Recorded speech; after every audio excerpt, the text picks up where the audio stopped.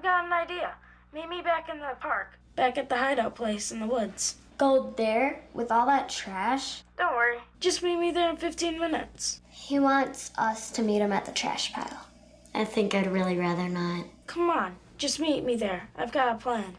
He says he's got a plan. This better be good. See you there. Okay. Bye, Mom.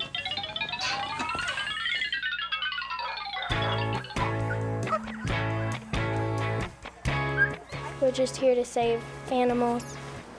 And when I found out about it, I just wanted to go out and help.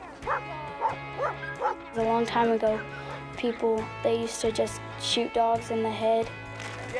I've been working out there since the beginning.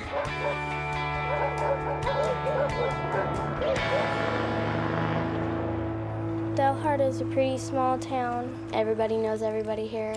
About 7,000 people in the city. The only bad thing about it is a lot of dogs running around without homes. Some people don't like dogs and they just let them go. I don't know how they could do that to their dogs. My students came to me with this problem because we had read in the paper that they were euthanizing over 600 in our city. We just heard about all these dogs being euthanized. We used to be killing a lot more dogs than New York City would be. It's an amazing figure for a town of 7,000 people that you're putting down that many animals each year. Her fourth grade class told her that they didn't want them doing that anymore, so they asked the city for some land, and they fixed it all up and made the shelter, and no dogs are killed out there. We keep on feeding them until they can find them a home. You know, it was the kids' idea, and I don't think they ever dreamed it would be as large as it is. It's a paw, a dog's paw. DAWGS, D-A-W-G-S, Dalhart Animal Wellness Group and Sanctuary. You must have on warm clothes because it's really cold out there. They said it's below 30 already. We took an action to help animals and not just sit around and watch TV all day. We wanted to go out there and help. I feel like all these dogs are mine, and it's just like I have to be responsible and so I can take care of all these babies. They're not just dogs. They have human characteristics too.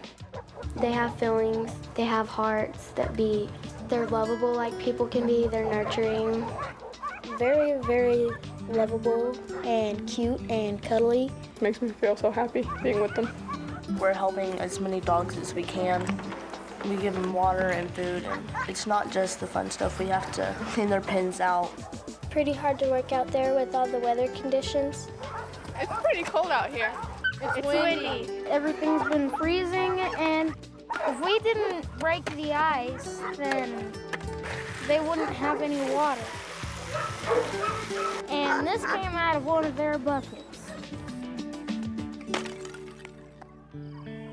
I think the problem in Dalhart, and I think probably it's a national problem, is people aren't responsible. If they want a dog, they should have the responsibility to take care of it, feed, water, clean it. Because that's why we've got 500 dogs out there at the shelter. We've adopted out over 2,500 dogs. When a dog is adopted, it makes me feel happy because they're finally getting into a home, and which makes more room at the shelter for more dogs to come in so we can help more dogs. It's kind of sad letting them go. It's like I'm letting go one of my own dogs. I feel happy, but I cry, but I feel happy that they're getting a new home. It's like tears of joy. Because I want the dogs to live, have good lives.